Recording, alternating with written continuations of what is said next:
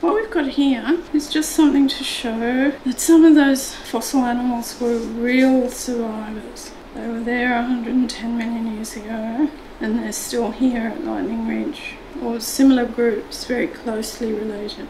We've got the Abbey buttons, that's 110 million year old opalised one from the opal mines. These are modern ones from the dam out the back of town, out the back of Lightning Ridge. The Abbeys are still recycling their minerals like good little fellas. They worked it out a long time ago, and they've survived all that time. These, I'm not sure that they're melanoides. I don't know what the name of these is, but they're extraordinarily similar to this one that's 110 million years old. And again, these are from one of the local dams. So those little guys have been around a long, long time too. Here, freshwater mussel from one of the dams, growing in the soft silt on the bottom of the dam under the bulrushes.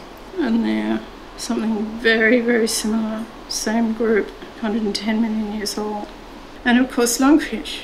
I don't have a modern lungfish tooth plate for you to see, but that's the opalised one. And of course there's still lungfish in the Burdekin and Mary rivers in southeast Queensland. So they've been around a long time.